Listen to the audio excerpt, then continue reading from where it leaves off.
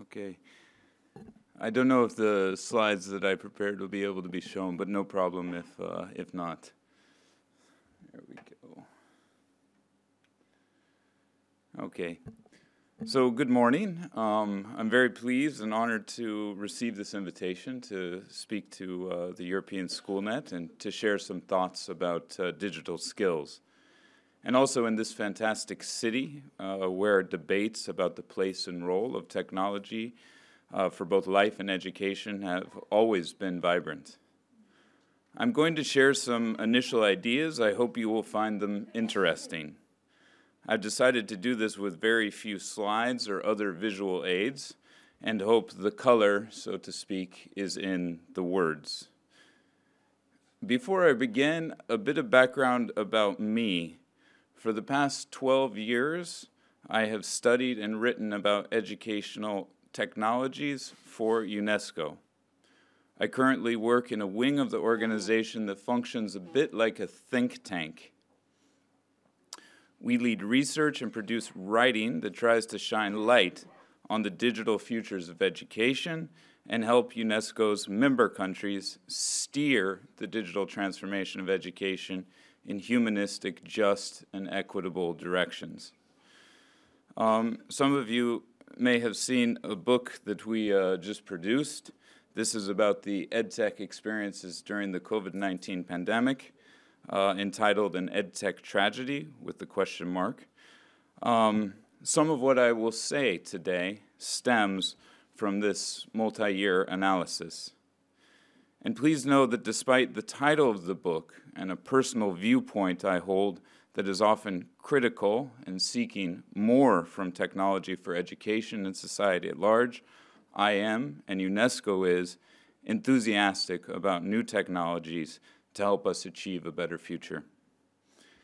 So what I've prepared here today is a speech. It should consume about half of our time together. And then I hope we have a chance for more sort of interaction and exchange, comments, and reactions. We're stuck here for a full 45 minutes, I have to concede. So about half of our time slot, about 25 minutes, will be consumed with this speech. So not a short one, but I hope that you will stick with me. In this speech, I'll cover four main ideas. First, we will look at the relationship between literacy and digital skills and how digital skills can and should be taught in core disciplines. Second, we will consider the importance of teachers in helping learners develop digital skills and avoiding the temptation to outsource this enterprise to machines. Third, we will examine the importance of helping our youth in Europe and beyond develop critical awareness of digital technologies. We need education systems to show expanded possibilities for the remarkable technologies that are here with us today and those that are still on the horizon, and AI technologies in particular. Fourth, and finally, we will discuss how education systems can shape how and why technology is used. It is not purely a case of technology changing education. It can work in reverse, education helping to change technology and the way we work with technology. So, without further introduction, let's dive in. I want to begin with a simple observation. Literacy has always been foundational to digital skills. We know this. But what we are perhaps not fully appreciating is that this will likely become more true in the future. The technical knowledge that most people think of when they think about digital skills looks poised to become less technical and less niche and more a matter of conversation, of language exchange. We are coming into a world of natural language computing powered by AI. In this newly emerging world, we can make digital applications do remarkable things with very little technical knowledge of modern computing. If you'll indulge a thought experiment for a moment, I think it's fair to say that we could probably resurrect any highly literate person from the pre-digital past and plop him or her in front of ChatGPT. After a few minutes, this person, utterly unaware of modern technology and without what we would traditionally call digital skills, would be moving with relative ease. The mouse and keyboard would probably cause some early barriers, but you get my point. In just a short time, this person would be unlocking powerful insights about the strengths and limitations, promises and dangers of this remarkable new AI tool, just as we are all doing. What is remarkable about ChatGPT's interface, at least to me, is how sparse it is. It's just your words and its words, an age-old form of correspondence that would be recognizable to Aristotle or Benjamin Franklin, apart from its speed, its instantness.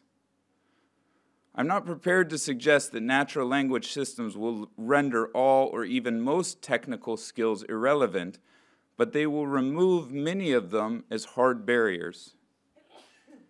People with limited knowledge of operating systems, drives, menus, file sharing, and so forth, our resurrected Ben Franklin, will have an entry point to tap the power of digital machines and use them to create. The laundry list of technical terms we now park under words and phrases like digital literacy may become more and more the province of specialists, knowledge for builders, but not necessarily for users. So what does this mean for education? It means literacy matters. Now I want to argue that the many sub-branches we have affixed to literacy, such as media literacy, information literacy, computer literacy, and now AI literacy, while these are important, what we should be most concerned about is the main trunk, capital L literacy, reading and writing, dexterity and agility with both. Since the explosive growth of large language model generative AI applications, I have been surprised to hear a lot of commentary suggesting that the end of writing is near. I have read predictions that composition classes, which are a staple of curriculums in most countries and at almost every level of education, from grade school through graduate level education, may be gradually phased out. Who needs to know how to write when a machine can write for you? These pundits argue. But what is missing in this claim is that for machines to write anything worth reading, you have to write with it. Before I started my career in the UN, I studied composition, both the art of writing and the art of teaching writing. I didn't know it at the time, but this education has been exceptionally helpful as I work with applications like ChatGPT. My background in thinking about writing, talking about writing, and of course writing different types of compositions for different audiences has helped me become, if you'll excuse a bit of presumption, something of a power user with ChatGPT. I can coax, cajole, and coerce the system into giving me more than the middle of the road, put me to sleep, nothing new here writing, which is the application's baseline style of composition. My experience collaborating with other human writers and working with students to help them improve their writing has given me skills and competencies needed to bend these new AI tools to my specific needs and objectives. Vitally, it has also taught me when to toss these AI tools aside and create without them. So in retrospect, I did more to acquire the skills that underlie this new digital competency in classes with names like freshman composition than I did in classes with names like Introduction to Computer Systems.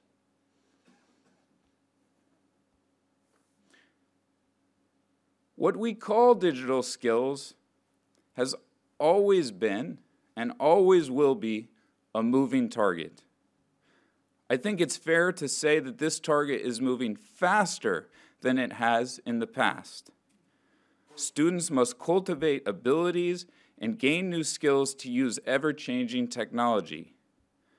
The basis of this ability is simple. It's strong reading comprehension skills and clear, articulate writing.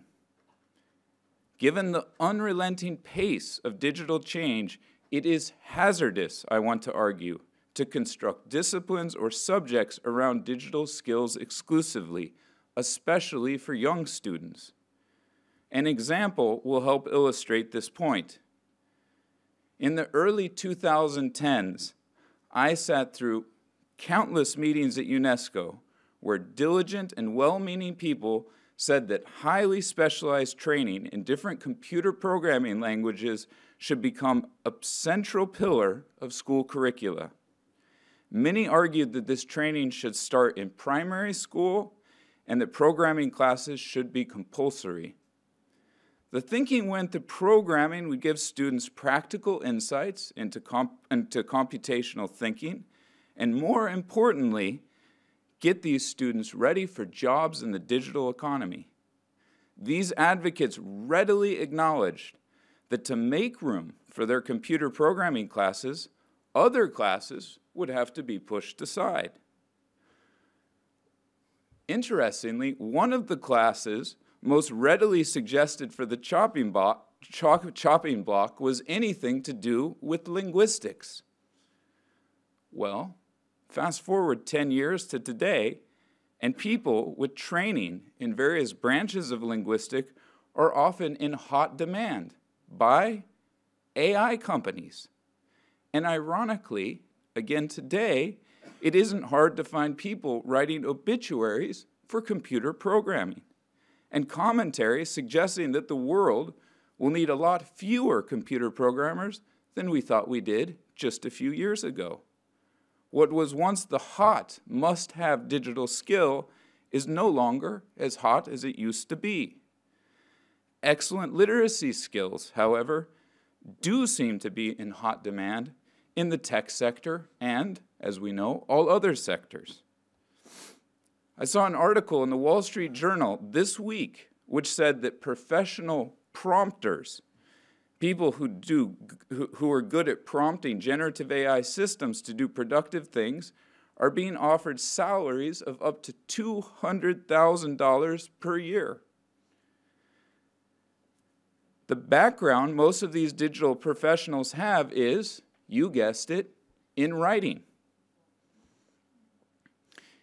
It's worth noting that what we call digital skills are changing so fast that the UN is finding it extremely hard to measure them, as are various international organizations and national organizations and organizations like European SchoolNet. UNESCO, as many of you may know, is tasked with measuring global and country progress towards achieving SDG 4, or the Sustainable Development Goal on Education.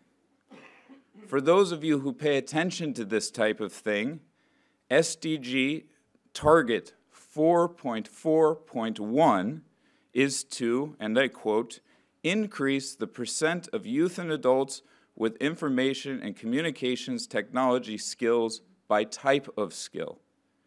And target 4.4.2 is to, again, quote, increase the percentage of youth and adults who have achieved at least a minimum level of proficiency in digital literacy.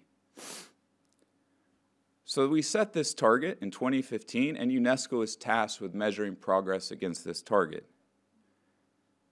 But the UNESCO team that tries to gauge progress towards these targets has called them, understandably, and I quote here, hard to measure, context-specific, and too broad. UNESCO has also highlighted, and again I quote, difficulties in identifying suitable indicators and parameters for measuring progress on something as hard to define and quickly shifting as digital skills.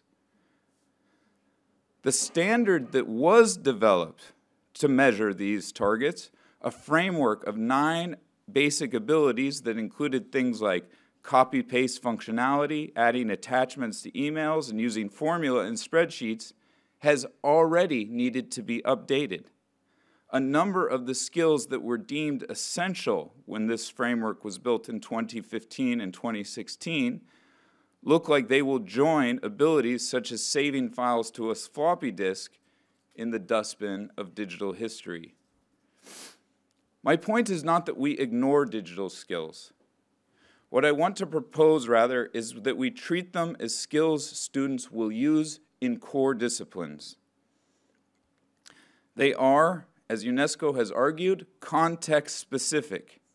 Take the context away, and they are meaningless. No one learns the basics of plumbing for fun. We do it because it serves a practical utility. The same holds true for learning how to navigate operating systems, format documents, use cloud storage systems. Digital skills are a means to other ends and rarely ends in themselves. So moving forward, let's stop talking about digital skills as being contained in a new digital discipline, and rather as a package of competencies and not a package of competencies that sits lateral to subjects like reading, math, history, and science, but rather skills that sit within these disciplines. Let's teach the basics of creating and manipulating digital images in science and chemistry. Let's teach the fine points of internet search in subjects like history. Indeed, what could be better preparation for our information-rich and disinformation-dangerous world than learning how to think like a historian, navigating conflicting accounts and stories, corroborating evidence, and looking carefully at sources, and doing all of this with digital tools and the internet as our library. Let's help students become acquainted with spreadsheets and manipulating cells and formulas as part of their mathematics courses. Let's teach the basics of word processing in composition and even literature classes.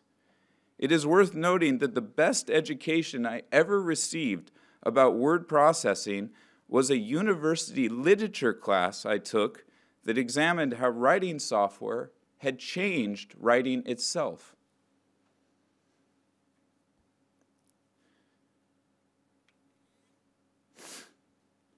So now, how will this vision of digital skills with literacy and established academic disciplines at the core come to pass? How can we realize this?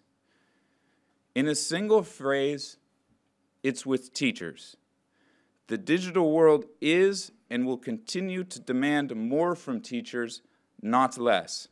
We are intent, though, on pretending it is less.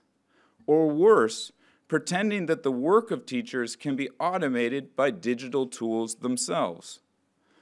Automation is, in my experience, routinely held up as a solution to teach digital skills. I often encounter people convinced that machines are adept at teaching people about, well, machines.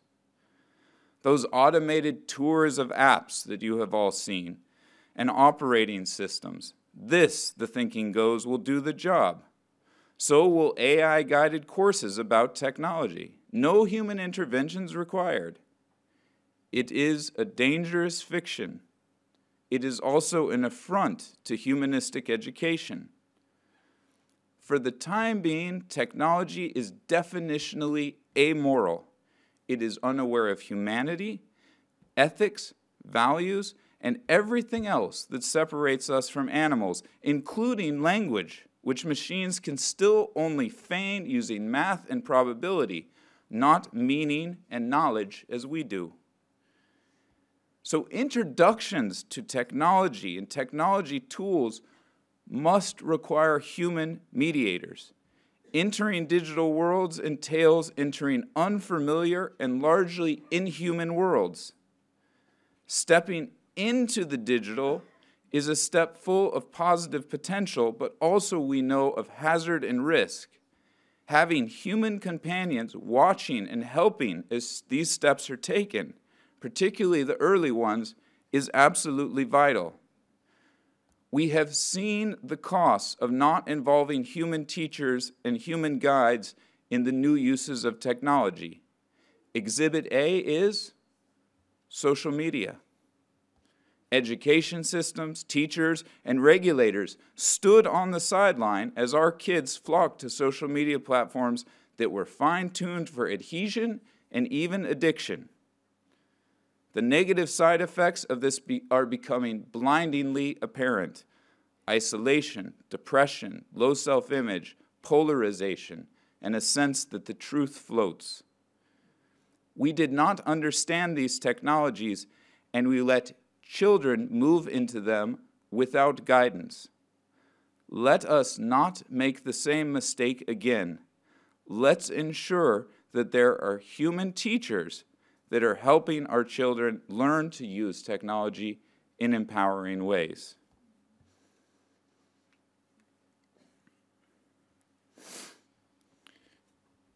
Teachers will also be essential to helping build critical awareness about digital technologies. They can help students come to see that the digital worlds we have today are built worlds. There is nothing natural about them. They have been constructed in particular and even peculiar ways, and they could have been constructed differently.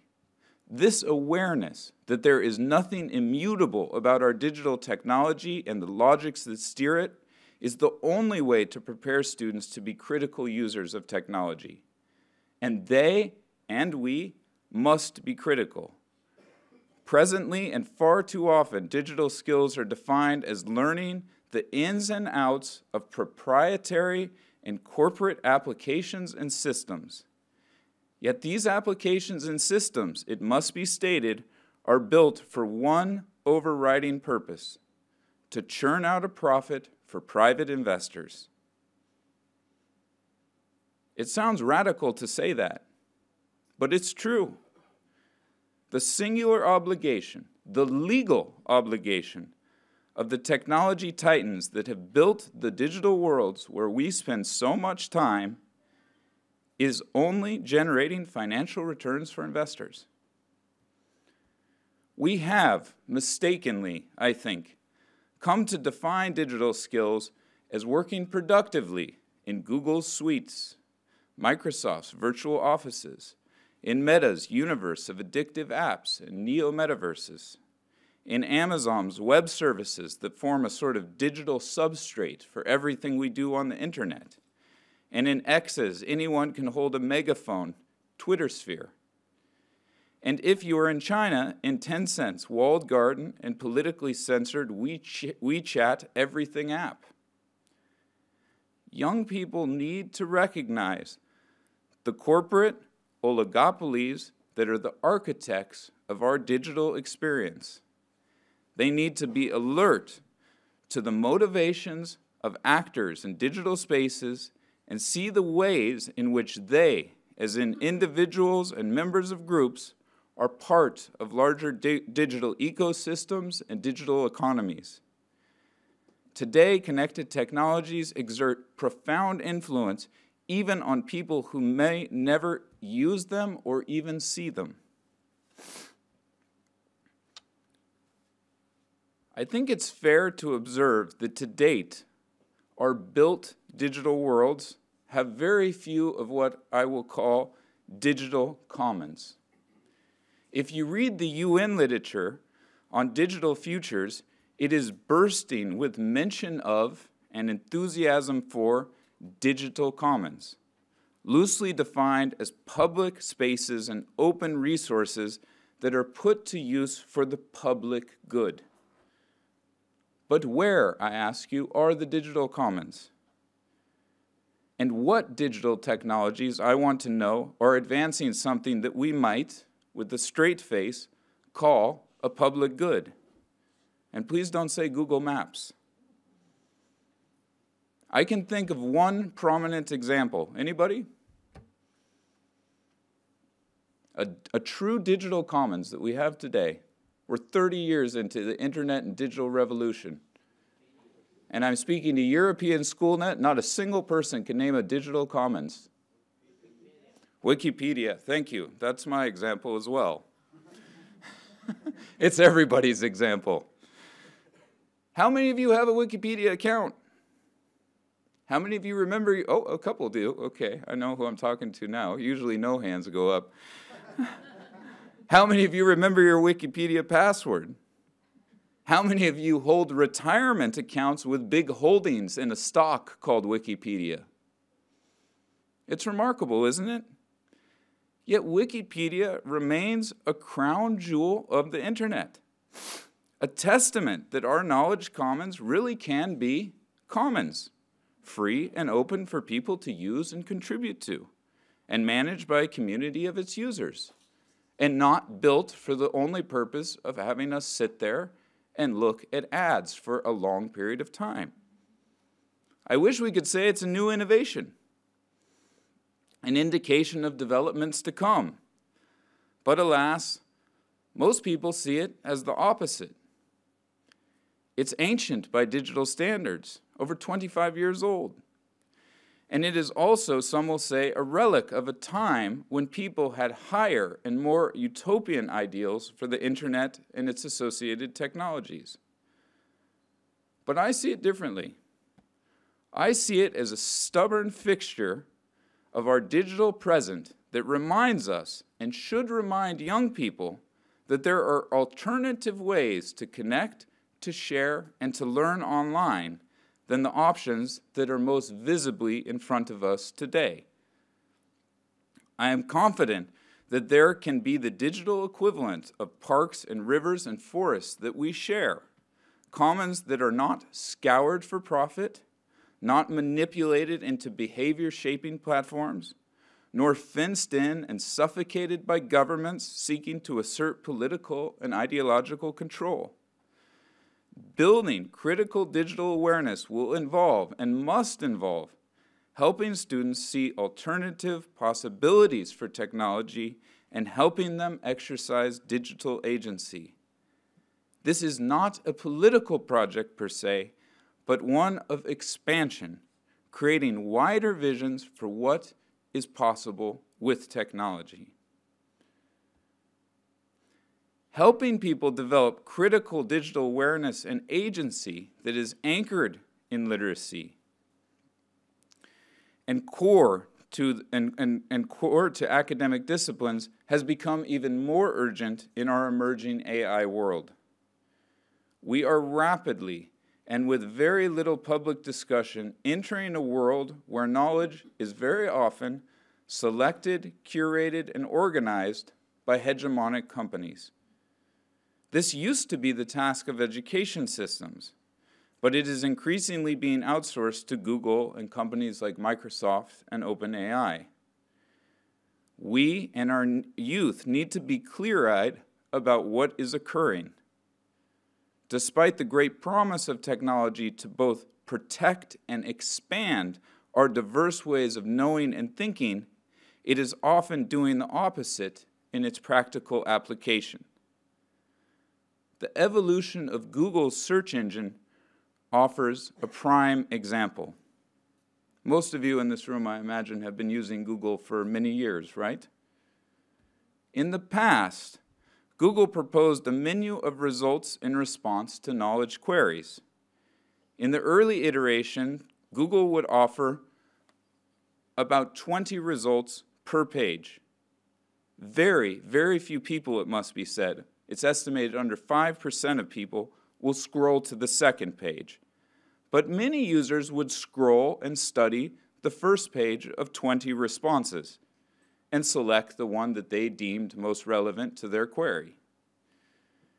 As the search engine evolved and incorporated new AI technologies, the number of returns on the first page thinned, often to just 10 results, and these results, of course, became personalized.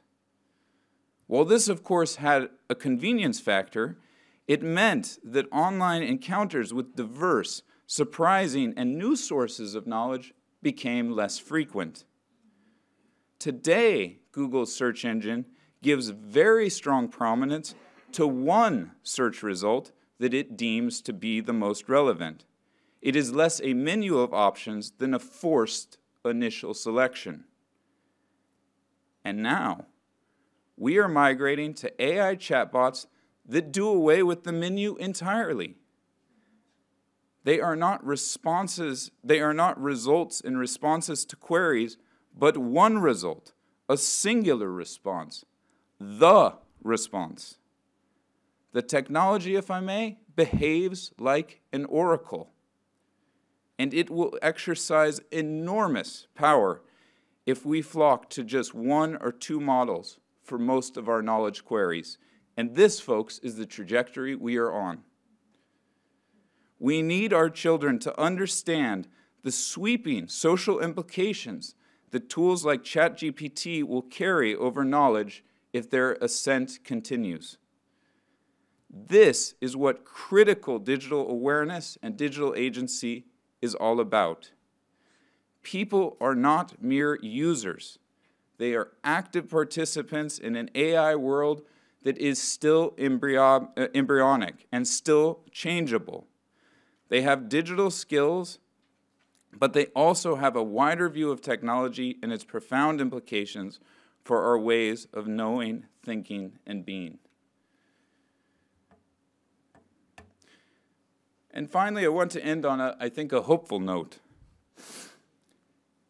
Too often, we only ask how a new technology will change education and our economies and what skills will be needed.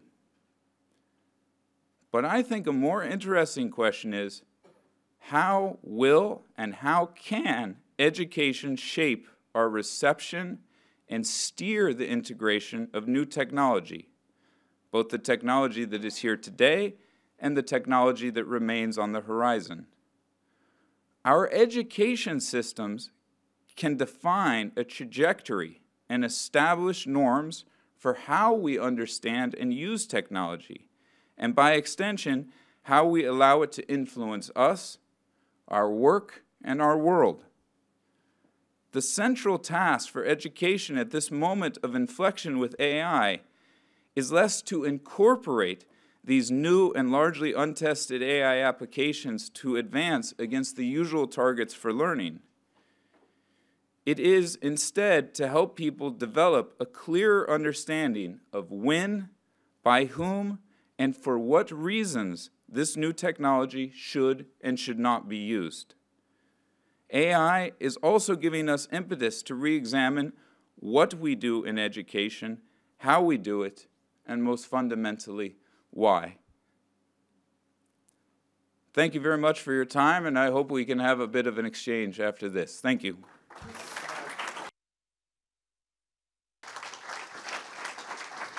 Thank you. Indeed, that was inspiring. I think you remember yesterday when we were talking about, going from knowledge to skills to competence, and starting from knowledge, which is on the what and when, and going to skills, which is about the how, but not stopping there and going to the why, which is on the competence side. And I think the whys is what matters at this point. If you don't pose the question why, there's something wrong. And actually, we are stopping posing the question why too often, and especially our students. I'm afraid that is also the responsibility of the school system, which is very much based sometimes, and maybe too often, on the what and on the how. Well, okay, I think we all agree. That's good, so we can go home. Okay, let's go to questions, and I think there will be some questions. There will be some questions, will they? So what can we do? I mean, you gave us some suggestions. I mean, the critical agency is one of the most important one. and by the way, one of the examples of comments, I was thinking of news groups. Remember the news groups in the past? Usenet news groups? Yeah, I do remember those. Yeah, they were still cool. Actually, they're not fancy any longer because everything is on social media. But those were where the real exchanges. It was not kind of driven by a company, but they were just all times. A community group. Yeah, we're both 17, are we? So what can we do? I mean, if it's a question of, I mean, let's assume policies should do this, but if they don't, what power do we have as citizens, as human beings, as users? Yeah. I really do think it goes back to what I was talking about at the beginning of the speech, which is it's all about building powerful literacy skills. People who can read and write powerfully, they are curious people and they understand the implications of these technologies. We have a lot of people globally and here in Europe who are what we're beginning to see as sort of proto-literate, even people who are in higher education. I used to work as a university teacher in California before joining the UN, and we would have college students, I mean, and they had trouble reading. They had trouble writing. I see the same thing here in Europe. Yep. We are not, I mean, not to put a lot of weight on the PISA scores that just came out, but we are seeing that 15-year-olds around the world have real problems reading, writing, and doing the basics. Yet here we are sort of talking about, again, you know, computer literacy, AI literacy, media and information literacy. It's not to dismiss these branches, but we're often taking our eye off of the trunk. If the trunk is not strong, the branches by definition cannot be strong. So if we really want to help people build digital skills, they need to be strong readers, they need to be strong writers. And I bet if you're honest with yourself, how many of you have learned the sort of technical competencies that we call digital skills, I bet a lot of you have learned those just through reading and writing, often on your own, but often with the teacher. And the second point is, as we said in the speech, is teachers can accompany students through this process and sort of be at their side as they come in to use these different platforms. You know, so often it's just, go do this on your own. Go sign up for a Google account. I mean, we tell students in public schools to go do this, not helping them understand all the implications there are when one signs up for a Google account. There's a lot of things. And so having a teacher at your side, as I mentioned, a human being who can help you with that process, I think is really crucial. If the teacher is able to, because that is the problem. You know, teachers sometimes are actually the ones who are publishing pictures of their kids on Facebook and say, well, why shouldn't I do this? There's a long way to go, but we are working on this. More questions? That was a euphemism. Yes, please. I will ask a question myself. So, good morning. You have claimed in your speech that we should really focus on the basic literacy. Yet, so much of the debate is shaped by organizations such as, well, UNESCO and the UN and OECD, which are the big organizations in this field. And there is a huge push for other kinds of elements. So artificial intelligence. There is the new guidelines on using artificial intelligence. And I believe that your organization and organizations such as ours as well really drive also what the ministries are doing in the field, what the teachers are trying to do. So it's always chasing the next big thing somehow. So do you think that perhaps we should also sit back, reflect a bit more and see how we engage into this conversation, and instead of trying to, try to develop new guidelines for new things all the time, instead we should perhaps see why are we doing that and what is the important thing? Because if I'm wrong, correct me, but I don't think there is any big work at UNESCO developing literacy guidelines, or at European Schoolnet either, literacy guidelines for basic literacy right now, right? Yeah. No, thanks a lot for the comments and the question. I mean, I think you've said it very clearly, and indeed, maybe we do bear some responsibility for sort of taking the focus off of these core literacy skills and simply sort of chasing after the new thing. There is a temptation to do that. To put it very frankly, we don't need new guidelines on how to teach core literacy skills. We know how to do this. It's not rocket science. We've been doing it for thousands of years. It requires investment. It requires good schools. It requires well-resourced schools. It requires fairly paid teachers. It requires opportunities for teachers to get professional development. Some countries are able to do this and, achieve close to 100% literacy, but around the world we see massive gaps. The number that UNESCO, and I think to UNESCO's credit, is always going back to is the number of illiterate people in the world, which is over 700 million today. That is the real issue and the real problem that demands attention. It was interesting, yesterday I participated and we held a press conference at UNESCO on AI and the sort of future of AI. We had quite a lot of journalists there and I participated in this. And we were getting sort of a lot of questions about, investments in education and also investments in AI. And it struck me that in an AI world, we toss around terms like teaching, learning, coaching, training.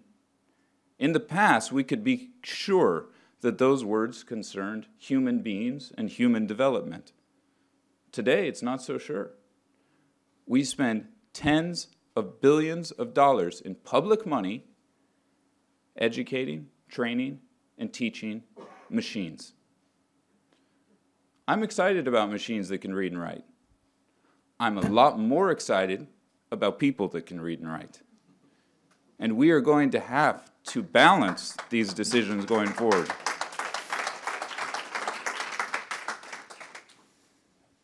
Thank you. Okay, one more question. Sorry. 1.5. I would like to ask a question when you were talking about basically you're talking about using digital tools, but going back to the basic reading and writing literacy, taking the digital tools into the context, right? And I fully agree with that. One of the things I think I would like to know more is about this cultural context.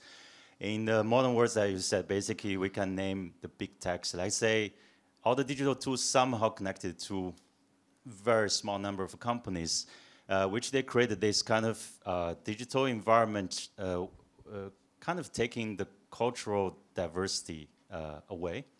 So moving forward, how do we look at the cultural diversity when you're talking about the basic literacies using digital tools? Yeah, thank you for the question. I think to respond, I mean it when I say I think we can embed building digital skills and competencies in the core disciplines. My own sort of academic training is in history, and I focused a lot on the teaching and learning of history. And we were super excited about history and the relevance of history to the sort of digital world that has been unfolding. As I mentioned in my speech, really learning about history and learning how to think like a historian is very strong training for our information-rich world. Think of what historians have to do. You have to look at something like the French Revolution and decide what happened. There are lots of different accounts and conflicting accounts, and these people said this, and these people said this, and you have to come to some sort of version of the truth. That is a very powerful skill in our world today, with information and disinformation flying around. This is my sort of discipline in my subject, but I'm sure that if we pulled a chemist up here, or we pulled up a mathematician, they would also explain how their disciplines can become a powerful sort of nexus of learning about certain digital skills and building certain digital competencies. And that's where I think we need to sort of rethink, what's happening inside of these disciplines to help build digital schools. Now, in response to your question about what do we do about this sort of internet just being fragmented into these kind of corporate spaces and corporate ecosystems that frankly define our entire digital world now. I think it's useful to sometimes try to draw an analogy between what's happening in digital worlds and what our sort of offline world looks like.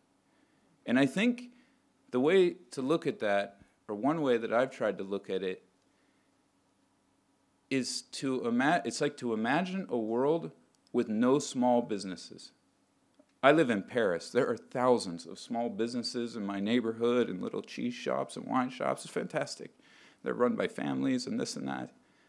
There is no equivalent of that in the digital world. It would be like the only thing in the digital world is McDonald's and Walmart and, I don't know what else. And that's it. And that is a question that we all need to ask ourselves. Is this the digital world we want? Is that the digital future we want? We saw when the internet was getting going, it didn't look like that. We had a lot more examples of what we would call digital commons, the Wikipedias and other things. We were sharing about news groups and other things. We can remember a sort of different direction and different trajectory we were heading in. I think that is largely a question of governance. It's a question of incentives, but it's also a question about what we do.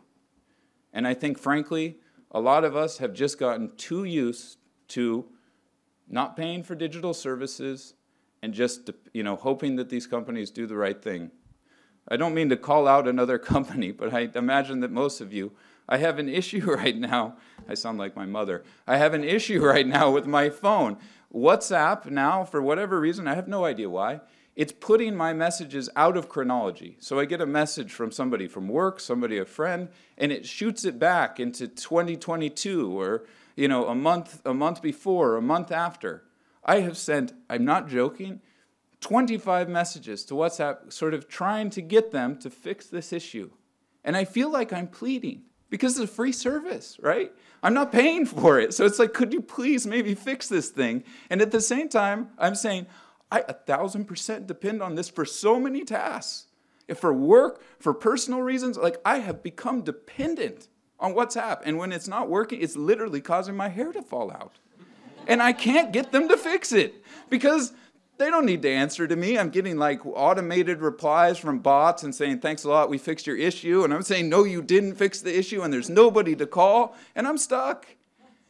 And this is the trade-off, with free service. Like, where are the services that I can pay for? I'd be happy to pay for a service like that where I can pick up the phone and call somebody. I know I'm sort of diving into the weeds here, but the point is I think we all are a little bit complicit. We have just come to sort of expect that this innovation and services will come for free. They won't come for free. There is, of course, a cost.